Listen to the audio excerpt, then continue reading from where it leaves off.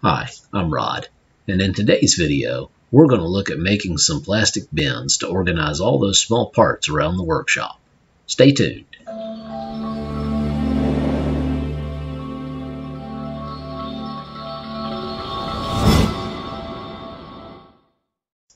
The ultimate goal of this project will be to build a large parts cabinet that has drawers that hold lots of small bins of various sizes for different nuts and bolts and screws and parts around the workshop. In this video, we're just going to focus on the small plastic bins themselves. I saw a video online that I really liked of a gentleman who 3D printed lots of small boxes of various different sizes for all the small parts that he wanted to put in his parts cabinet. However, I discovered that it took several months to 3D print all the necessary boxes, and I don't know how much the 3D printer filament must have cost. However, his video was excellent and inspiring, and I'll include a link in the comment. Ultimately, I decided to order 18-inch by 24-inch by 1/8 inch thick plastic sheets and cut the bins out on my CNC router. The machine time is about 20 minutes per sheet, and assembly is on average 1 to 2 minutes per box.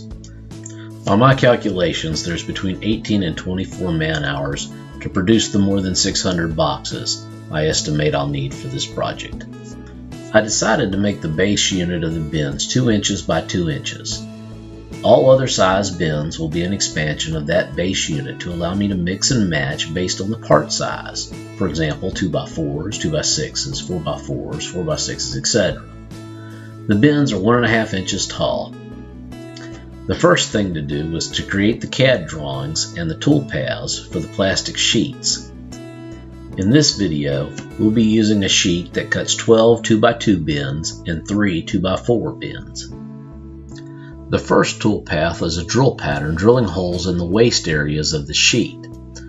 I used bugle head wood screws to screw the sheet down to a sacrificial MDF board on the bed of the CNC machine.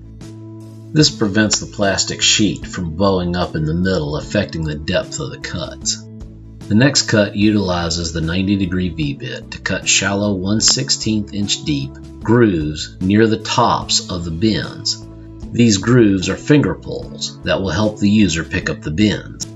The 4 edges of the box bottom are cut almost all the way through with the 90-degree V-bit. The last cut with the 90-degree V-groove bit is the corners of the bins. They are cut to the same 1/8 inch depth as the plastic sheaving. After changing to a spiral upcut bit, the tops of the bins are cut and the CNC milling is now complete. The flat bin cutouts, which I call blanks, are now separated from the sheet. Sometimes this requires a little help and cleanup with a utility knife. If you would like a copy of the CAD drawings and the CNC toolpaths, just leave a request in the comment section below. After testing a number of different types of glue, I determined that the 2-part epoxy was the best solution for bonding the sides of the bins, despite the time involved in mixing the 2 parts. It's important to heat the blanks to make them more malleable. Initially, I used a heat gun, but then discovered that warming them in an oven was more efficient. Once the blanks were warm and malleable, I applied the epoxy to the edges, folded them together, and used a rubber band as a clamp.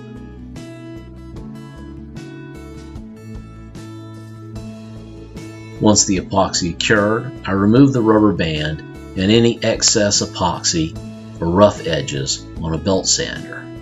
The bins are now complete and strong and ready to be used. I hope you found this project useful. Please like, subscribe, and share this video. Thank you for watching.